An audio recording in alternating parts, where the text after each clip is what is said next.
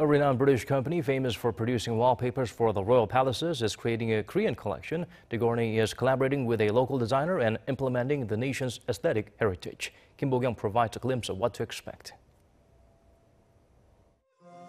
In this traditional Korean house, there are two pieces of art showing the beauty of Korean heritage.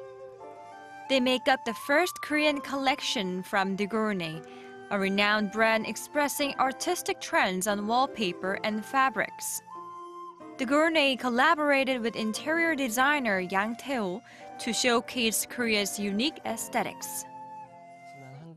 As the interior design market in Korea grew bigger and Korea's cultural content such as K-pop and Korean dramas became well known, Gournay became interested in Korean culture too.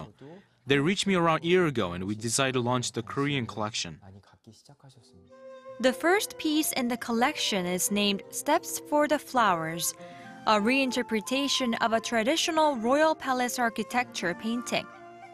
Yang says he was impressed by the painting of palace and wanted to show a unique gardening technique called hwage. Green staircase-like terraces decorated with stones and flowers show harmony with nature. The designer added peony flowers, symbolizing wealth and honor, butterflies signifying longevity, frogs representing wealth, and stones symbolizing nature, to amplify the Korean aesthetic elements. The second design is Art of Learning. The designer was inspired by the Joseon Dynasty book painting named 책거리, which shows people's desire for learning. With the books against the background, a polished reflective stone, and modern elements such as candlesticks, the design contains both historical and contemporary aesthetic trends.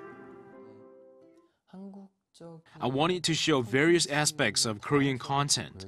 K-drama and K-pop are already popular, but Korea's tradition and heritage is yet to be fully introduced.